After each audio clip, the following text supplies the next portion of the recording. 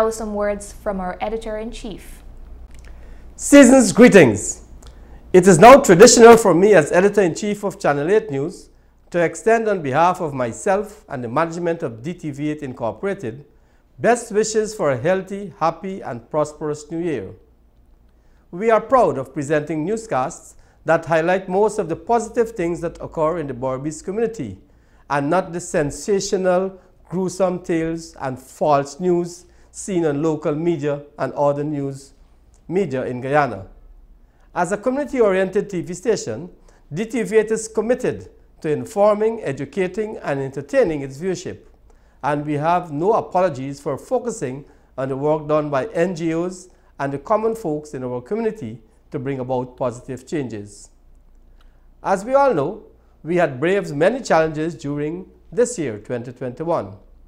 The ravaging COVID-19 pandemic, climate change, floods, oil and gas controversies, rising food prices, flood relief or no flood relief, one-off cash grants, etc., etc.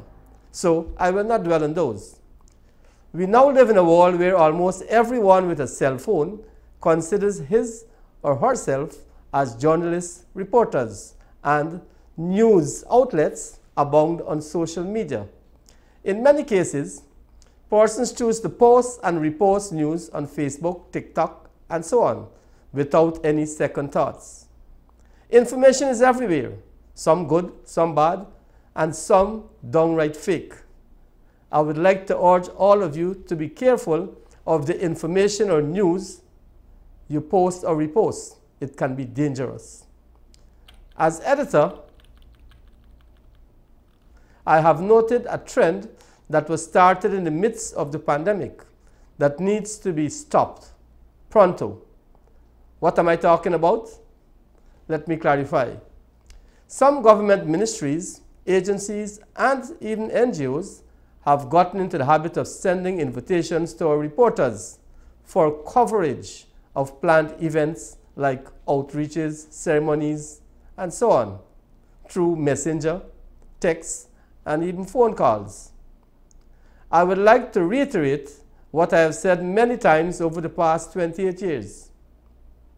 We need at least 24 hours notice of such happenings, and as a matter of common courtesy and good protocol, the invitation should be sent to the editor or general manager of the station and not directly to the reporters. We reserve the right to assign which reporter we deem suitable to do so, although reporters have their sources and grapevine through which they access real news.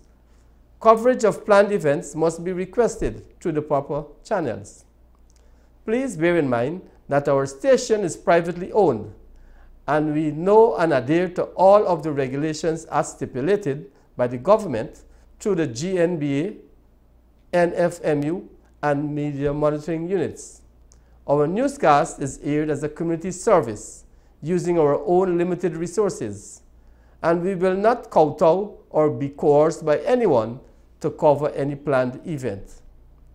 I should also point out that we practice self-censorship and act as a watchdog for our community.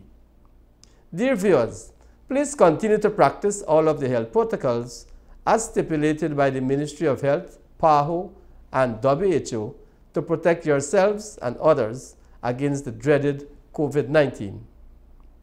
Once again, let me thank you, our ardent viewers, our news team, and all others who support our newscasts in various ways.